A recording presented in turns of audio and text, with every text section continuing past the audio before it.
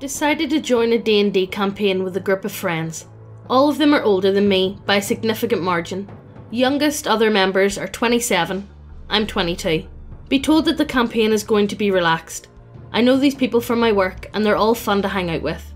2 of them have played D&D, but this was back around 20-ish years ago. DM has never DM'd before, and the other 2 have never played once. I have basically done nothing but play D&D with my friends since middle school. This might be bad. They say that they're going to be playing Pathfinder. I've never touched the system, but sure, let's do it. Make a meme character for their reactions. Because I know this is basically going to just be us sitting around, getting high while rolling dice occasionally. Session begins, and exactly that happens. Basically just dick jokes and drunken debauchery. One character is a lawful good half-orc fighter, played by a 27-year-old.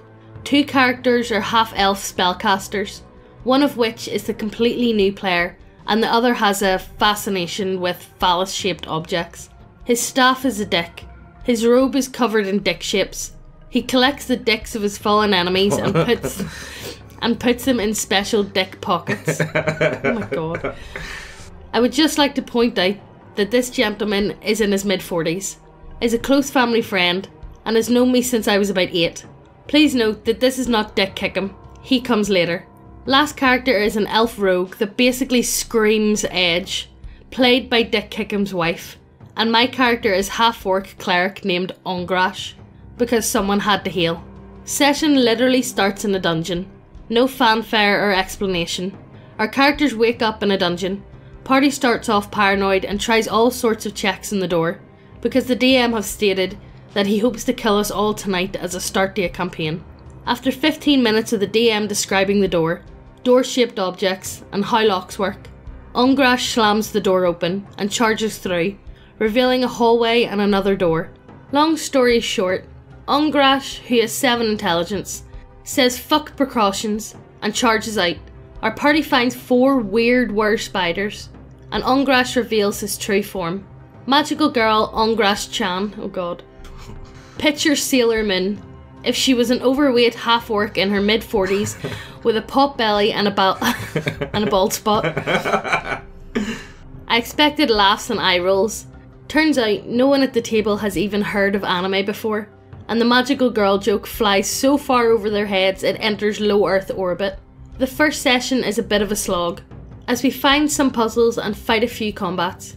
Dick Wizard manages to use one of his captured phalluses to distract some werewolves mid-fight, and we find a lot of gems that turn out to be soap. No explanation was ever given on that front, by the way. Session ends after about 6 hours, and no one has died, mostly because the DM is still getting used to Pathfinder's action system, and he set the monsters too easy. We ended the night by finding a ladder and climbing to the surface, pockets full of diamonds looking soap bars. The next session starts off with, you wake up, Q groans. Party is woken up in the top room of an inn, to knocking on the door. Turns out we never rented the room, and the inn staff have no idea how we got in there, but they would like us to leave. Casual racism is shown to the orcs among us. I would like to point out that this is the moment when I first realised that I was the only person playing a good character. ᴜɪ̈ɪ is big on love and redemption, and purity of heart. The other half-orc, named Kronk, generic, is played with the accent of Kronk from Emperor's New Groove, oh god, proceeds to get into shouting match with the barkeep. I briefly attempt to follow the plot hook of us waking up in a room together, but no one remembering how we got there, but gets sidetracked. Party decides to split up for a moment. Elves head to find answers, while the orcs hide inside, because it turns out that even the guards are racist to orcs. Kronk walks outside and starts shouting things like, "Damn you wizards," and "fuck bigotry." Some guards who were nearby come to talk to him. I managed to partially diffuse the anger by blaming hangovers and the like, and the guards turn to leave. The second they all turn around, Kronk takes an axe to the closest guard's back, critting and killing him instantly. He proceeds to push him out of the door of the inn and hold the doors closed. After a moment of hesitation, my character decides to sit down at the table and pretend to have no idea who this murder hobo is. Lawful good, by the way. Rest of the party hears shouting and fighting and comes running. Even though the part of the town they were in was about a mile away, party decides to do the smart thing, namely, act like they have no clue who the murdering sociopath is and sit outside and wait. Crunk manages to lock the door, then runs to the bar, spills liquor everywhere, and lights the whole bar on fire. Please note that I, the bartender, and several dozen citizens are all locked in there with him. Please don't. The guards break the door down, see fire, then run around to the back door and block his escape while the civilians and myself run out of the burning building. Crunk runs upstairs and jumps out of the window, shield first, taking 0 damage and landing on his feet. For some reason the party decides to follow this madman, and we flee into the poorer section of the town, losing pursuit. I quickly reach over and replace the G on his alignment to N. We proceed to break into someone's house and hide there for a few nights. When we wake up, wanted posters for Crunk's face are posted all around town. We find out that poor people have been going missing for the past few months, that the new archbishop who runs the city is kind of a dick, and the destruction magic of all kinds has been banned without permits. Rather than following on any of these easy plot points, or trying to gather information, the party decides we should immediately find the archbishop and kill him, without any build-up or planning at all. The DM is visibly lost behind the scenes, staring at a city he made and some combat maps that will probably never see use. I feel you, buddy. ᴜɪᴜᴇᴍ is dragged behind this group as they run to the church. Bad news. Church is heavily guarded. Go figure. Good news. Proof the archbishop is evil, given in the form of a giant pit out back where bodies of poor people are thrown into, drained of blood. I would like to point out that the pit is apparently open to the public, because it is literally just behind the cathedral walls, and we just walked up to it. As we watch, 2 guards come out, guarding 2 servants as they throw a new body into the pit. A quick ambush later. It took almost 2 hours of in-game time, because half the party has never played, the other half was memeing, and the DM had no actual encounter set up. We sneak inside, but Dickman takes a few phalluses from the body pit as a trophy. Oh God. I would like to point out that at this point my character is not fitting in at all with the party, because wanton slaughter appears to be the name of the game, and I'm quietly making a new character in between my turns of combat. We managed to sneak into the cathedral, read, pass a ridiculous amount of deception checks, and direct everyone away from us, entering the catacombs. After solving a short puzzle, took another 2 hours, we find a room full of poor people who were hanging from chains, their blood being drained into a massive pot in the middle of the room. ᴜɪᴜᴇᴍ thinks we should lower the victims and heal them. Rest of the party decides against it, because it would take too much time. I do manage to heal 1 person and send him to get help, but the other 49 blood bags are left to die a slow, painful death. We proceed to break into the cathedral proper, sneak our way into the archbishop's room, up a massive staircase, killing and slaughtering our way in. At this point I've given up the charade of trying to be a good person and just join in on the murder. We climb up a massive staircase to the archbishop's room, break in to find a few evil magic items and a tome of lichdom, but otherwise nothing else. I'd like to point out that 3 sessions have passed by now, but we're still level 1 and likely not at lich level. Session ends with a guard running up to us, but us managing to convince him that we were chasing the intruders up here, then stabbing him in the back and throwing him down the stairs. I decided to make a new character and say fuck it to logic and reasoning. Let's go full murder hobo, because these trains clearly have no brakes. Next session begins with ᴜɪᴜᴇᴍ looking at the party, saying fuck you guys, I'm gonna go home now, and then yeeting himself head first down 300 marble steps. Party passes by ᴜɪᴜᴇᴍ on their way down. Dick's man does not take my dick, as it's too small.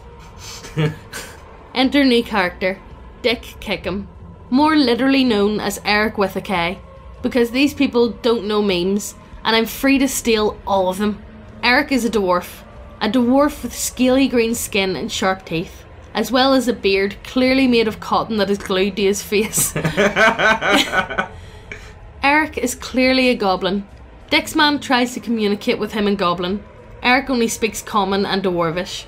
Turns out Eric doesn't believe in goblins. He claims he is merely a dwarf with a skin condition. Well, why are your teeth so pointy? Meth. Edge rogue player needs about 5 minutes to collect herself, because she's currently high as a kite. Backstory. I was abandoned as a young dwarf hatchling. I was raised by horses, The horses also abandoned me, so I was homeless in a dwarven city for a few years before coming here. Party adopts Eric. I ride on Crunk's shoulders as his pet / emergency ammunition. Party decides that the best way to draw the Archbishop out of hiding is to set the church on fire. Spoiler, it didn't work. Eric and Party interrogate a wealthy business owner by casting light on his penis and saying that it will burst into flames if he doesn't tell us where the Archbishop is.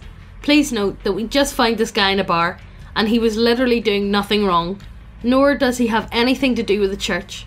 Guy was just trying to get a drink on his way home from work.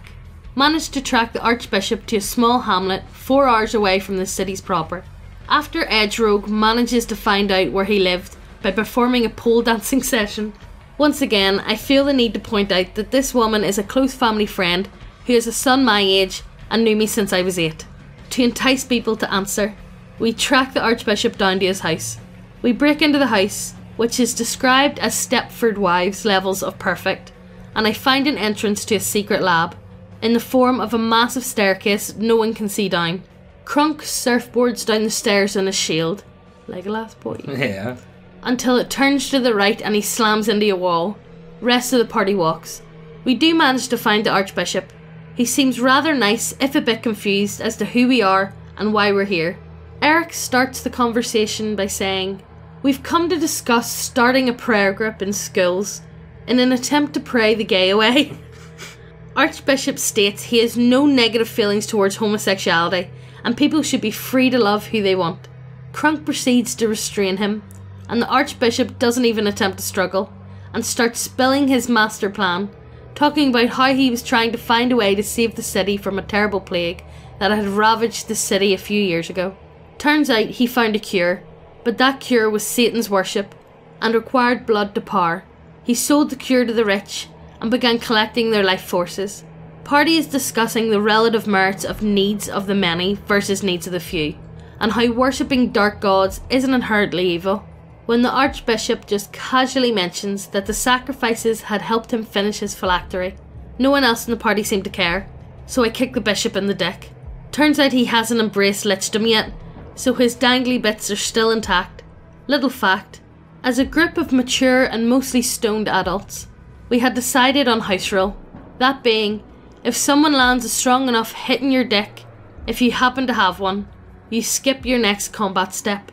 Dick Kickham is a goblin, dwarf monk with crane style attacks, focusing around kicks. He lands a hefty blow to the balls, then uses flurry of blows to use his nuts as a speed bag. A round of initiative occurs, in which every single person except the Archbishop makes an attack, all of them aimed at the dick. Eric crits twice, one of them with his main attack and one with a flurry of blows attack. Combat proceeds, with the big evil guy / mid-boss clutching his nuts and getting repeatedly dick punched, kicked, fireballed and axed over and over again before he finally dies. Dame is staring blank in the face at the notebook in front of him before he sighs and gives us our XP. We set the laboratory on fire on our way out for good measure, and a great time was had by all.